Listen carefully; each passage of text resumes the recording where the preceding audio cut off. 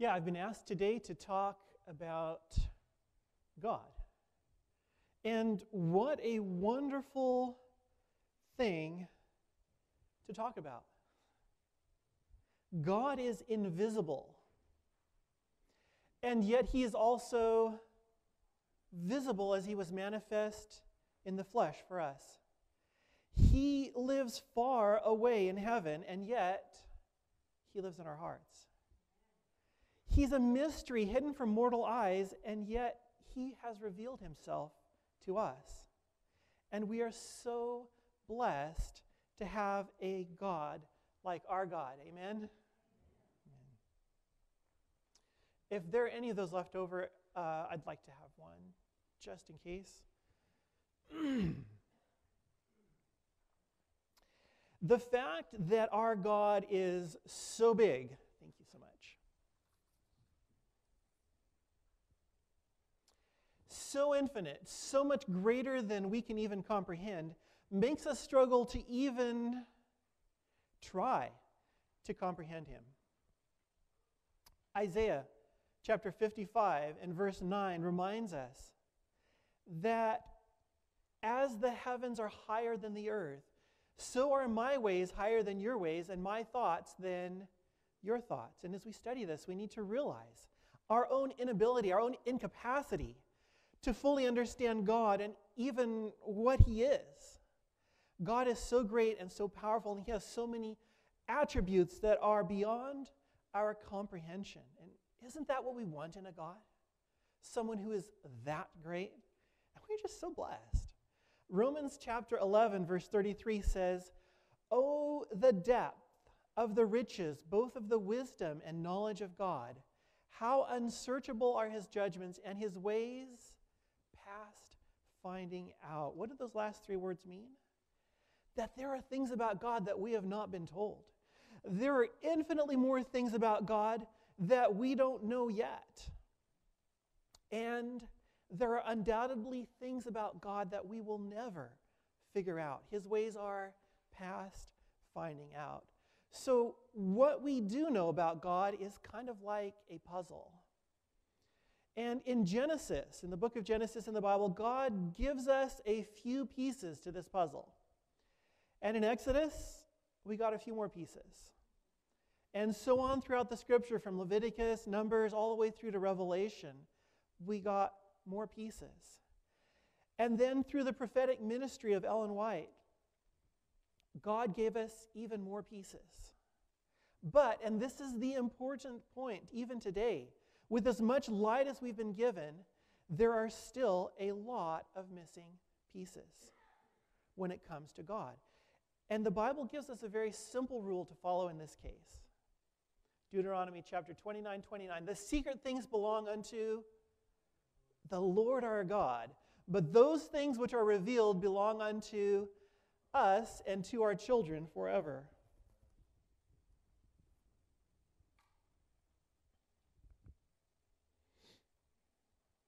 This means that we shouldn't try to imagine what is on those missing secret pieces. We shouldn't try to concoct theories about what's not revealed. The secret things belong unto God, and they're secret for a reason. And God knows that reason. And they're God's pieces, they're not ours. And we must be content to realize that we only know in part, we only understand in part. Because if we just stick with the Word, with what's been revealed, we'll be okay. And that's point number one. The secret things belong unto the Lord, our God. But those things which are revealed belong unto us and to our children forever. There are many missing pieces to the puzzle of who God is and what God is. And we need to stick with the pieces that we have and accept that there are pieces that we don't have and leave those with God.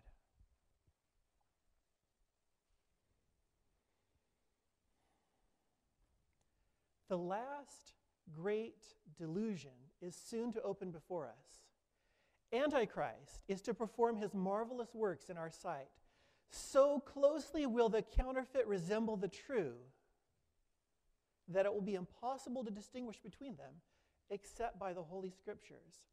By their testimony, every statement and every miracle is to be tested. Now, I've grown up knowing about the time of trouble, the time when Satan will personate Christ, and all the world will wander after the beast. It's never been a question in my mind whether or not I would fall for this lie. I know that all the world will fall, but then I read this quote, and notice what it says. So closely will the counterfeit resemble the true that it will be impossible to distinguish between them. What is the only thing that will get me through this time and keep me from falling for this lie? The Holy Scriptures. It will be impossible to distinguish between the true and the false except by the Holy Scriptures. Like, all the knowledge that I have in my head right now is not going to be enough. So what do you think Satan would be trying to undermine today? The Holy Scriptures, maybe? The Bible will be our anchor during this terrible time, and Satan knows that a chain is only as strong as its weakest link. He's not trying to discredit the whole Bible. He doesn't need to do that. He just needs to weaken a few links here and there. And today Satan is attacking the authority and the infallibility of the Holy Scriptures so that we will live by some parts of the Word of God and reject others. He wants us to exalt ourselves and our own opinions above the Bible so that in the time of trouble, when our thoughts and feelings and our senses are screaming at us that this thing, and the Word of God says something else. And if at that time we're in the habit of going with our own judgment over the Word of God, we will fall for the deception. We'll receive the mark of the beast and be lost. And can you see why attacks on the Holy Scriptures are on every side today? The very last deception of Satan,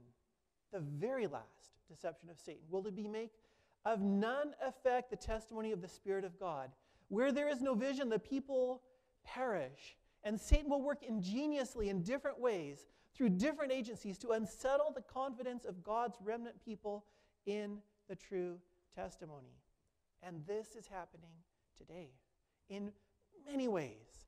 She says different agencies and different ways and ingeniously, and we're seeing that. So to review what we've looked at so far. Two things. There are many missing pieces to the puzzle of who God is and what God is. And our only defense against the deception of the last days is the Word of God. Now, what do these two ideas have to do with each other? The idea that there are many missing pieces to a puzzle, and Satan wants to undermine the Word of God. Well, here's where the trouble comes in, because there's actually a lot of things that are going on here. You know, it's amazing after 6,000 years that Satan is still using the same trick that he used in the beginning, and that it still works on us. What was Eve's problem? She wanted to pry into the things that God had not revealed. And then she disbelieved and doubted what he had revealed. And today people fall for this exact same trick. It's like we haven't learned a thing in 6,000 years. People try to pry into the things that God hasn't revealed, and they start imagining what must be on all those missing pieces that we don't have, and they start trying to fill in the rest of the picture and the rest of the puzzle from their imagination. And they build theories and ideas of their own about the things that God has not revealed. And they talk and they think and they preach and they write about what is on those missing pieces.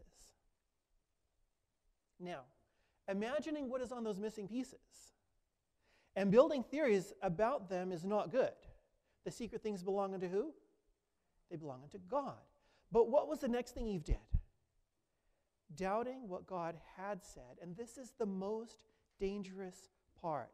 Inevitably, every time I've seen people do this, they run into this problem. At some point, a piece that we've been given, something that the Word has actually revealed about God, doesn't fit their theory.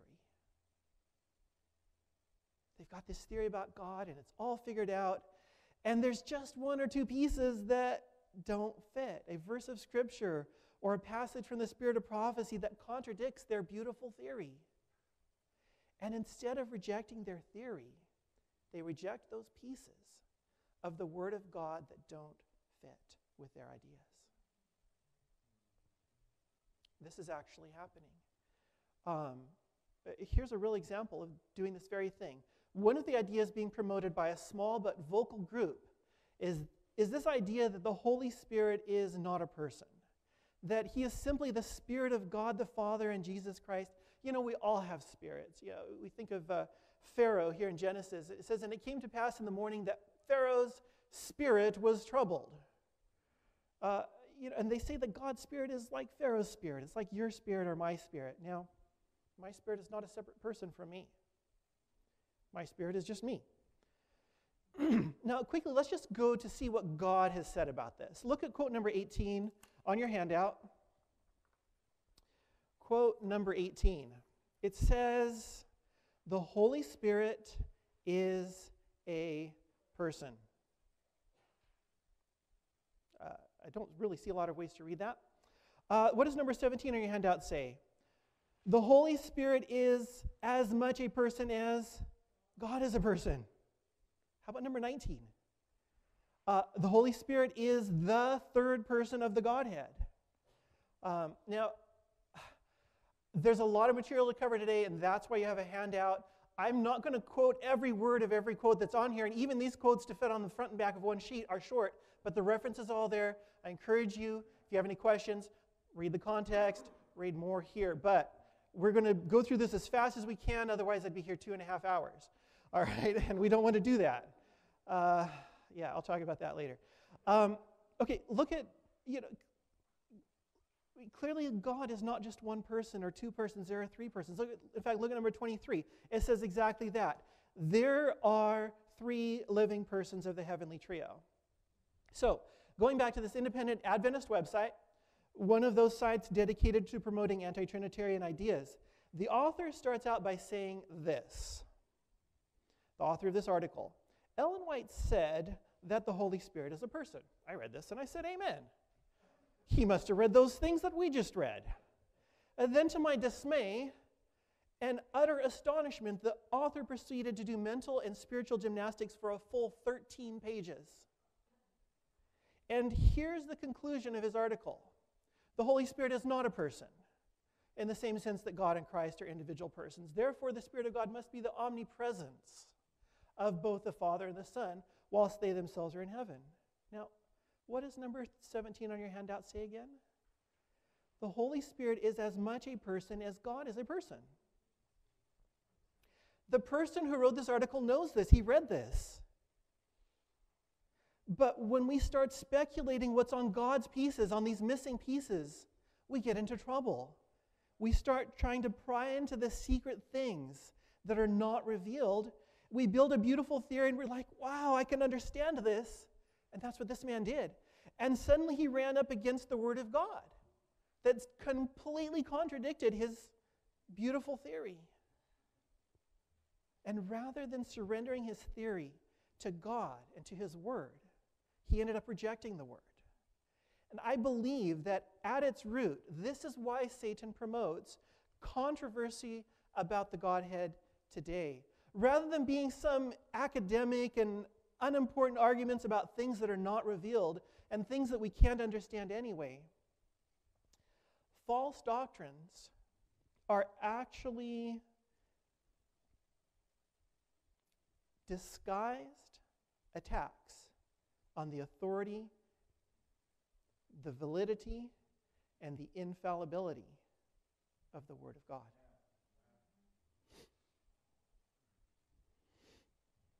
False doctrines and false theories are actually a disguised attack on the authority, the validity, and the inerrancy of the Word of God. Because to hold these ideas, you have to reject clear passages of Scripture. And Satan knows that if he can unsettle our confidence in the Word of God by using this theory or any other theory, if he can get us to reject parts of the Word of God, he has ultimately undermined the whole Word of God. And if he can do that, Satan knows that he has us in the time of trouble. Because in the final crisis, the only way that we can distinguish between the true and the counterfeit is by the Word of God.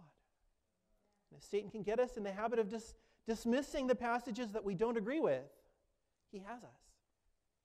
Without a strong anchor, we will receive the mark of the beast, and we will be lost. And this is why I'm speaking about this topic today, because this is serious. The just shall live by faith. They live by every word that proceeds from the mouth of God. I want to go back to our children's story. Remember how we knew who was a true agent? They wore glasses. They had to be sunglasses. Their pants had to be white. If they carried anything, it had to be a walking stick. It had to be a man. In the same way, when we are evaluating Bible doctrine, it has to match all the criteria. 3 out of 4 isn't enough. Now, how many of you heard the idea that we should base our doctrines on more than one verse? You've heard that idea, right? Okay. And I agree. I would say that there is wisdom in this idea that we should have more than one verse to support a doctrine. I mean, if this guy shows up and all he's wearing is white pants, you might be like, I'm not sure. I'd like some more ideas, right? I mean, that's good. But I want to tell you something. The opposite of this is not true. One verse is enough to bring down any false doctrine. One verse that contradicts a theological idea is enough to bring it crashing to the ground. He may have sunglasses and a walking stick, but if the pants are blue, he's not true. I mean, that's a simple idea, right? If there's even one verse of Scripture that after careful study is seen to contradict your favorite idea, what can you know? You can know there's something wrong with your idea, and that it either needs to be modified or rejected entirely. Because as it says in Isaiah, to the law and to the testimony, if they speak not according to this word, it is because there is no light in them. Here's the thing. Someone may dazzle you and confuse you with long and complicated arguments that may even sound good. Just go back to the word. Say it in the way that the word says it. You know, so to that man that wrote this article, I would say, you know, God said the Holy Spirit is a person just as much as God is a person. You can't go wrong saying it the way God said it, right? If after studying it out, you see that you cannot hold an idea and be in harmony with every word of Scripture, you need to let that idea go. Don't go doing 13 pages of mental gymnastics and wresting the Word of God to your own destruction. Just let the idea go. Say, I guess I don't know. But never let go of Scripture. So I've made 3 points so far. Point 1, there are many missing pieces in our picture of who God is and what God is. The ones that are revealed are for us, but the secret pieces belong to God. Point number 2, never reject even one verse of Scripture. Ellen White said this, what man is there that dares to take the Bible and say that this part is inspired and that part is not inspired? I would have both my arms taken off at my shoulders before I would ever make the statement or set my judgment upon the Word of God as to what is inspired and what is not inspired. How would finite man know anything about the matter? He is to take the Word of God how? As it reads, and then appreciate it as it is. All right? Yeah. Point number 2. Point number 3, one verse is enough to bring down a false doctrine. We should support our doctrines from as many verses as possible, but if you're finding that some verses showing that what you're saying is not true, it's not true. If a speaker's idea, or if your idea, or if something you're reading is in conflict with even one verse of the Holy Scripture, you need to stop and say, maybe there's no light in this idea, right? We need to say what the Word says, and as far as possible, using the words that inspiration uses is best. Now, I could stop here, because these 3 points are my main point. With these 3 ideas, you can learn all you need to know about the Godhead. With prayer for the Holy Spirit's help, you can weigh any doctrine to see, is it true or false? You can identify errors and you can recognize truth. And these are the ideas that I really want you to take home with you today. If you remember anything, remember these 3 points. Since there is a little time left, let's apply this. Let's look at a few more things related to this. Like we did in the children's story, let's apply these tests of the Word of God to some statements. And for our first example, I'd like to start with the early Seventh-day Adventist belief about the Godhead. This is from 1872. It's from a time when many of the pioneers were non-Trinitarians. Now, I want you to just look quickly at the dates on your handout. The earliest date here is 1884. And most of these are the 1890s and 1900s. All these clear statements from Ellen White that we just read, God didn't give us these pieces of the puzzle until 20 to 30 years after the Adventist Statement of Fundamental Beliefs was written, the very first one that we're going to look at now. But you know what? God was leading these men. And even though they didn't have the light that we have today, let's see how God led them in crafting this important, fundamental statement of belief. There is one God, a personal, spiritual being, the creator of all things, omnipotent, omniscient, and eternal, infinite in wisdom, holiness, justice, goodness, truth, and mercy, unchangeable and everywhere present by his representative, the Holy Spirit. There is one Lord, Jesus Christ, the Son of the eternal Father, the one by whom God created all things, and by whom they do consist. Does this deny that there is one God? No, it affirms it, doesn't it? It says there is one God. Does it deny that the Father is God and the Son is God and the Holy Spirit is God, that there are 3 persons of the Godhead? You know, I'm going to give it a pass here. It's kind of like the guy that wasn't wearing glasses at all, right? It doesn't address that. It certainly doesn't deny it, does it? Does it deny Christ's preexistence? You know, again, I'm going to give it a pass. It doesn't really address that, but it certainly doesn't deny it. You know, I'm good with this statement of belief. In spite of the times that it was written in and the beliefs of the people who wrote it, it sticks with what the Word of God says. And I don't see any kind of prophetic rebuke or correction needed because, well, it doesn't incorporate the later light that God gave, the things that we see on our handout.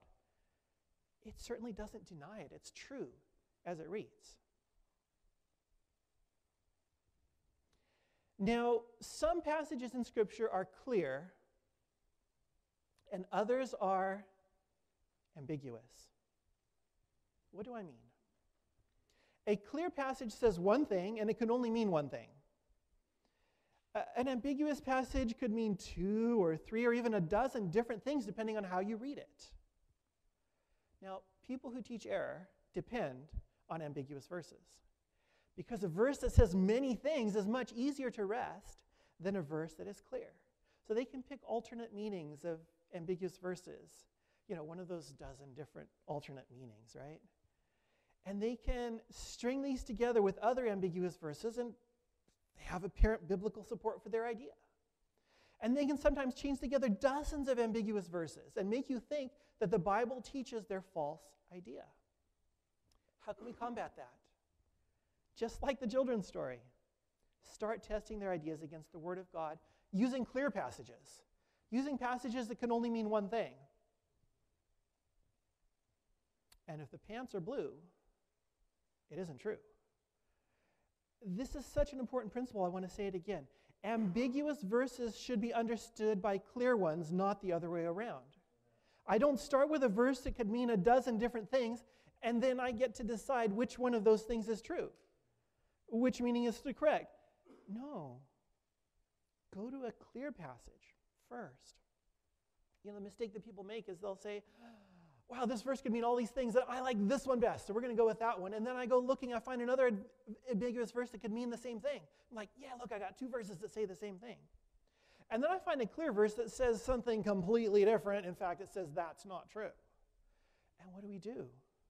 Sometimes we will go and start wresting and twisting and wrenching and trying to make that say the same thing as that. Or we're just like, I don't know about that verse, it doesn't matter. It's not true, right? Now, when a verse could honestly mean this or that or the other thing, and there are verses like that that could mean many different things. There are some verses that, depending on how you read it, it either means that hell burns forever or it doesn't. All right, there are verses, there are lots of different things in the Bible like that. But there are also verses that are very clear that can only mean one thing, that do mean that there will be an end to the fires of hell. Because in our fallen natures, we want to exalt ourselves. By nature, we are selfish and conceited. So verses that are ambiguous are a temptation to us. We read along and we're like, wow, here's a verse that gives me options. Here's a place where I get to decide what is truth. All right? And I find ambiguous verse that can mean 12 different things, and I get to choose which of those 12 things it means? No, I don't. God decides what is true. And we've got two options. Either it's ambiguous because there's a missing piece, a secret thing that belongs into the Lord, and I need to leave my hands off of it and just say, I don't know. It could be any of these things. All right? That's one possibility. There are some things in the Bible like that where it's ambiguous and we can't figure it out because it's one of those things that's not revealed.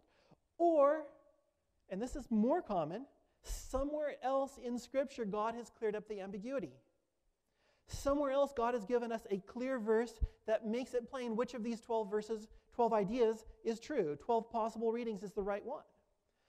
Always start with the clear verse that can only be understood one way and use it to explain the ambiguous one. So let's apply this. Here is an ambiguous verse. Proverbs chapter 8, verse 25. Speaking of Christ, it says, before the mountains were settled, before the hills was I brought forth. It says sometime before the hills were made, he was brought forth. Now, what does the word brought forth mean? Well, it could mean a dozen different things. It could mean born, right? I mean, when Jesus was born to Mary, he says she shall bring forth a son, right? And thou shalt call his name Jesus. It could mean taking something that was hidden and revealing it, right? In fact, this Hebrew word that's used in this is a very, very rich word. It could mean all kinds of different things. It could mean to spin or to dance. It could mean to wait or to tarry. It could mean to writhe in pain. With so many possible meanings, is this verse clear or ambiguous? It's ambiguous. Do we go crazy building human theories and exalting ourselves and making man a decider of truth with this verse? We shouldn't do that. We need to acknowledge our weakness and see if God has revealed the true and unambiguous understanding elsewhere or not. Here's an example of what not to do. This quote is taken from an Adventist website. It says this: somewhere in the eternal ages of the past, there was a point at which Christ came into existence. God must have predated Christ in his being in order that Christ could have been begotten of him and sustain him in the relation of a son. Now, can you get this idea out of Proverbs 25? You could get that idea out of it, couldn't you? I mean, that's one of the possible readings. But do we get to choose if that's the right one or not? No, God decides. His word shows us. And because this verse is ambiguous, we must look at other verses for clarification. So let's start in the context. We're in Proverbs chapter 8. Here's verse 22. There's just a couple verses before this. It says, the Lord possessed me when? In the beginning of his way. Now, what does that look like? It looks to me like whenever God's beginning was, that Christ was there already. Like, that certainly kind of looks like that. Verse 30. There's a couple verses after that one. And I was by him as one brought up with him. I was daily his delight, rejoicing always before him. Now, it's already starting to look bad for this man's theory, just looking at the context of Proverbs 8. But how about number 9 on your handout? Number 9 on your handout, it says, in speaking of his preexistence, Christ carries the mind back through the dateless ages and assures us that there never was a time when he was not. Christ has always existed, and there never was a time when he was not. Continuing on with this quote, number 10 in your handout. He whose voice the Jews were then listening to, that's talking about Jesus, had been with God as one brought up with him. Look at number 11. He is the eternal, self-existent Son. How about the middle of number 4 in your handout? The middle of number 4. It says, Christ was God in the highest sense. He was with God from when? All eternity. Now, if Jesus was with the Father from all eternity, how much of eternity past is left after all of it? All right. Is that clear, or is that ambiguous? That's pretty clear, right? This means that Christ has always existed from all eternity past. There never was a time when he was not. But this man speculated somewhere in the eternal ages of the past was a point when Christ came into existence. Now, when we compare what he said with what the Word of God says, is this true? Just like the children's story, we compare what he's saying here with the idea that the Word says that Jesus has existed from all eternity. This man says somewhere in the past there was a point where he came into existence. To me, it looks like these pants are blue, doesn't it? Yeah. This is something sad. The modern website that I got this quote from got it from an Adventist man who published it in the Review over 150 years ago. This man wrote it, I'm sure he had the best of intentions. He did not know these statements. They hadn't been written yet. But what mistake was he making? He was imagining and writing about stuff about God, stuff that was on those missing pieces. And why did he do that? Because he didn't have those pieces. He didn't have the pieces needed to connect the idea that Jesus is the Son with the truth that he is self-existent and has existed from all eternity. Those pieces are missing. They're still missing. All right? Now, I'm a son. I have a son. But neither of us are self-existent sons. All right? And I'm not just as old as my father. All right? What does the word begotten even mean when you apply it to someone like Jesus? I don't know. There are pieces missing here. They're the secret things that belong to God. But clearly, Jesus is very different than I am. The pieces that we do have is he's existed from how much of eternity? All of it. And he's, in some sense of the word, a son. All right? Those are pieces that we do have. The pieces that connect them are missing, and that's okay. They're secret pieces that belong to God. He hasn't chosen to give them to us. And I say amen. You know, if he ever does that, it will be very interesting to see how that works. But this poor man who wrote this speculation on the missing pieces of how Jesus could be the Son and yet eternal, and he came up with this theory, and he was wrong. He was clearly wrong. But do you know the result of him doing that? People today, 150 years later, are still publishing his quote and teaching what he said as if it is true because they like his theory. They like it better than the Word of God. And they're rejecting clear statements from inspiration that say things like Christ has existed from all eternity. And the saddest part is this, number 9 on your handout. He assures us that there never was a time when he was not. If we reject that because some of the pieces are missing and some things are secret and some things don't make sense to us, we are rejecting truth. We are weakening the chain that binds us to the Word of God. And we are setting ourselves up to be deceived in the final crisis. When so closely will the counterfeit resemble the true that it will be impossible to distinguish between them except by the Holy Scriptures. And that's serious.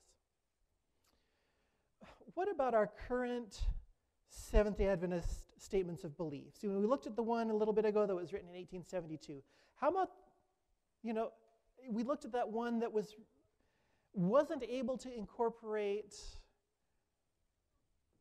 all of this. It was written before any of this was written. How is our fundamental belief looking like today? And it says there is one God, Father, Son, and Holy Spirit, a unity of three co-eternal persons. God is immortal, all-powerful, all-knowing, above all, and ever-present. He is infinite beyond human comprehension, yet known through his self-revelation. God, who is love, is forever worthy of worship, adoration, and service by the whole creation. Now let's apply the same test that we did with the children's story. Is there one God? Yes. Does it say three persons? Yes. Does it talk about them being eternal? Yes. United? Yes. What about the rest of it? Immortal, all-powerful. It checks out. I give this a pass. Does it use the exact same words as inspiration? Well, let's look at that. One God. There are at least 7 different Bible verses that use the phrase, one God. How about Father, Son, and Holy Spirit? We see that in quotes 21 through 25 on our handout. As to them being all God, in the handout, quotes 1 through 6, and especially number 4, we see that Christ is God in what sense? The highest sense. And in number 18, we see the Spirit is a divine person. And number 20, he is the Spirit of God in all the fullness of the Godhead. How about this idea of a unity? Look at 21. There's certainly this idea of unity of the three. No one disputes that, right? Co-eternal. Now, the Father is eternal, the Son is eternal, and the Spirit is eternal. We see that in Hebrews chapter 9, verse 14. Certainly they're all eternal, even if the word co-eternal is not in inspiration. So we could say, well, yeah, that word co-eternal is not an inspiration, but is that idea there? Yeah, that idea is there that each of them are eternal. As it says in 1 Timothy 6:16, only God is eternal. What about persons? A unity of three co-eternal persons. Quote number 23 uses that exact same word, doesn't it? Much of our fundamental belief, statement of fundamental beliefs, is exactly word for word right out of inspiration. And the rest is really close. And so I'd give this a pass on language as well. Now, if this was our children's story, I'd say white pants, sunglasses, walking stick. It checks out, doesn't it? There's so many more things that we could look at. I have enough material for 6 hours. All right? It took me 10 hours to write 2.5-hour sermon, and it took me 20 more hours to get it down to 40 minutes. All right? There is so much that we could look at. And many more things that we shouldn't look at. Right? There are things that we shouldn't look at because we don't have the pieces. How can we know? How is the only true God three persons? I've never met a man that was more than one person. But there are missing pieces here. And yet number 22 and number 23 and others say there are three persons who are God, the Father, the Son, and the Holy Spirit. I have to take this by faith and not by sight. I could talk about how God can't be compared with the things that he has made. Saying that I know what it means to be the Son of God because I have a son. Don't do that. God cannot be compared with the things that he has made. And I am not a self-existent son, nor have I ever seen one other than Christ. I could talk about number 4, how Christ is God in the highest sense. Now, let me just ask you this. If Jesus is God in the highest sense, then is the Father God in a higher sense? No, right? That can't be. Jesus is God in the highest sense. Number 5, it says he and the Father are of one substance. I'm not going to talk about that, but very interesting. I could talk about how that we are so vulnerable to conspiracy theories and how a well-crafted conspiracy theory can make the Word of God look less exciting and can make us forget what it says. It doesn't matter who did what, when, in the past, whether it was good or bad. The Word of God still says what it says, and it still means what it says. Fiction has always had that effect, the effect of taking our eyes off of the Word, and we need to avoid it. I could talk about so many things, but in reality, maybe we don't need to look at all these things. Just read the handout, read the Word of God. these inspired statements, they say it the best. And we just need to live by faith. I'm hands off of the secret things, but I'm all over what God has revealed. All right, faith says the word is true. The scriptures are true. These statements are true. Whether they make sense to me or not, they are still true. And in summary, what have we looked at today? Point 1, Deuteronomy 29:29. There are many missing pieces in our picture of who God is and what God is. The ones that are revealed are for us, but the secret pieces are whose? They're God's. Thou shalt not steal. All right? We need to leave those secret pieces alone.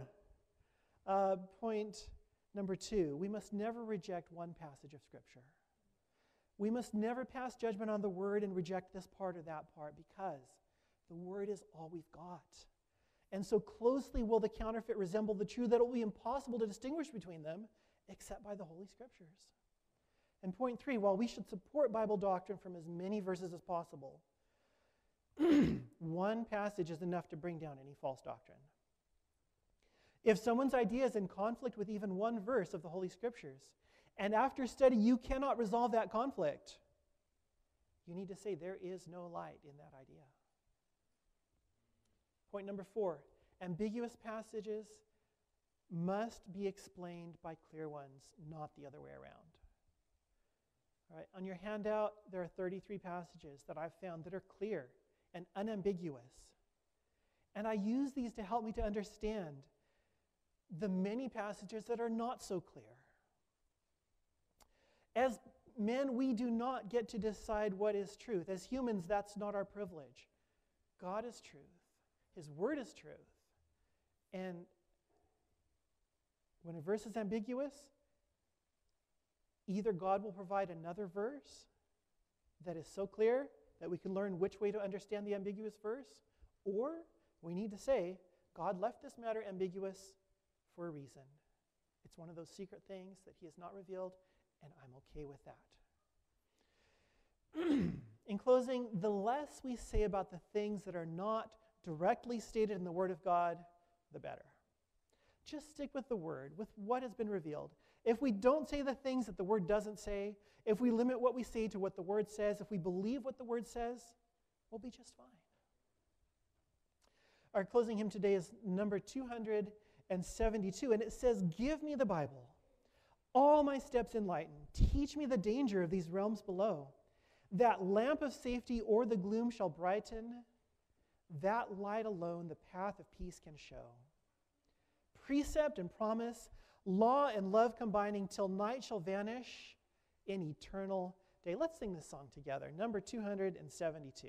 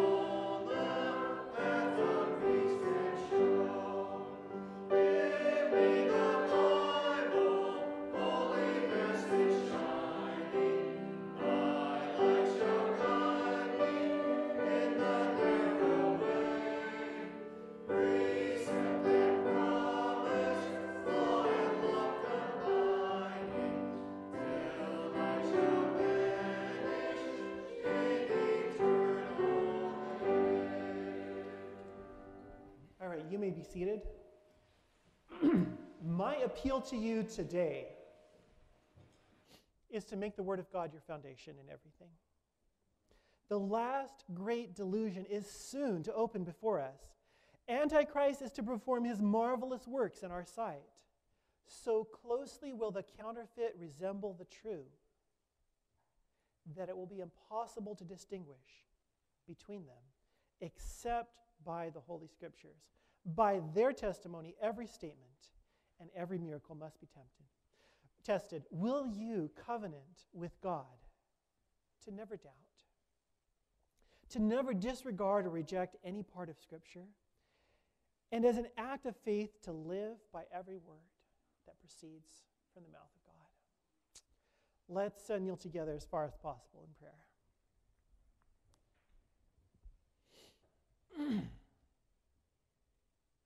Lord, thank you for giving us the Bible, that lamp of safety to lighten our steps, to teach us what is true and what is right. Lord, you're such a great and amazing and wonderful God. The gift that you gave to save us is so unspeakable, and we're so grateful and so thankful for Jesus. Thank you, Lord, for the pieces to the puzzle that you have given to us, for all of the things about yourself that you have revealed to us. And Lord, we surrender those pieces that you haven't given us yet to you. We're so thankful, Lord, that you love us and you care for us.